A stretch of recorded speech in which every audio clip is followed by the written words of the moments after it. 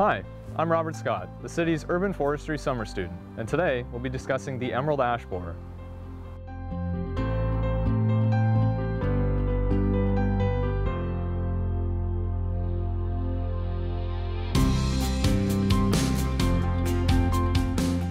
The emerald ash borer, Agralis planipennis, is an exotic wood-boring beetle from the family Buprestidae, the jewel beetles. Hailing from Eastern Asia, it has decimated the southern Ontario population of ash trees near its presumed point of entry, Detroit. It was first detected in North America in 2002, though estimates believe it may have been here since as early as 1996. It is likely to have arrived on wood packing material and has succeeded due to its lack of natural predators and unevolved prey tree species. It was first detected in Thunder Bay the summer of 2016 at the corner of Memorial Avenue and 4th Street. Since then, the City of Thunder Bay has been working to stop the spread and prevent the destruction caused by this invasive beetle. You may have seen these green rectangular prisms hanging in some city trees. These are pheromone traps and are coated in a sticky substance and synthetic pheromones, which both attracts and traps emerald ash borers. These are used to survey the populations of the beetle within the city. The damage that the insect does to the tree isn't visible from the outside. The adult beetle lays eggs on the bark, and as those eggs hatch, the larvae burrow in and start consuming the transport tissue, the cambium, of the tree. This girdles the tree and causes a physiological drought. Even if it rains, the tree is experiencing drought conditions.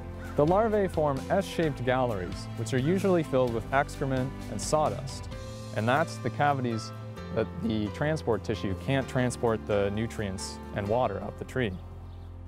The city has voted to treat half of the city's eligible ash trees. This amounts to about 1,700 ash trees. You may have seen the ash identification band on some trees, pheromone traps, or city crews removing ash trees. You may have also seen crews injecting ash trees with the biopesticide triazine. Triazine is an insecticide developed by the Canadian Forest Service. It's not harmful to humans or animals, but if wood-boring insects ingest treated tissue, it disrupts their growth and development. You can prevent the movement of this invasive insect by not transporting firewood. If you're going to camp, buy the firewood there or source it from your property.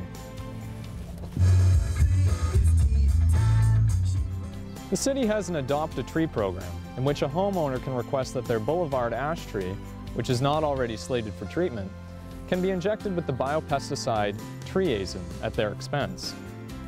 A qualified city forestry employee will come and inspect the tree, assessing it, and determine whether or not it's worth injecting. If it is deemed worthy of injection, the homeowner can pay the authorized injection contractor to inject the tree for that year. It's important to remember that triazine, the biopesticide, is only effective if the tree is injected with it every other year during the infestation. More information can be found in our Adopt a Tree episode. I'm an emerald ash borer, and I approve this message. If you wish to find out more information about me or the city's urban forestry efforts, visit our website.